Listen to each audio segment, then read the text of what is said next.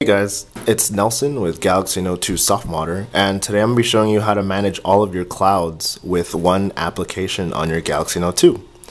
Clouds are really popular now. People don't really use external drives, thumb drives, all those other things, because there's a lot of restrictions with them. You can't really put a lot on it, and with clouds you can put as much as you want, and you can access it from anything that has the internet. So your phone, your tablet, your laptop, just about anywhere. A tree, I don't know if the tree has internet, you could probably get it from there. So the application that I'm going to be talking about is called CloudCube, and you can find it on Google Play. Just open it up.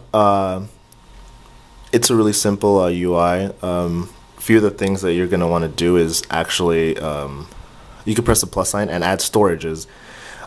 As of now, it only has it's a few, like a handful of clouds. Dropbox is really popular, Google Drive, SkyDrive, Box, 4Shared. So if you guys have some of those, it'll be really useful for you.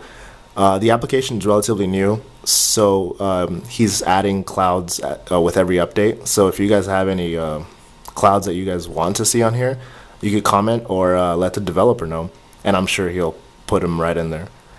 I'm ready. Okay, I'll press cancel. I'll show you some of the clouds that I have.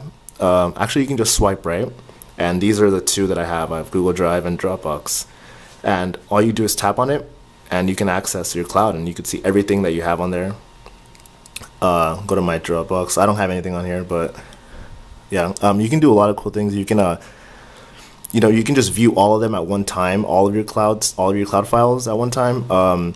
You can create a synchronization link, which is a folder on your application that automatically syncs to one of your clouds or all of your clouds.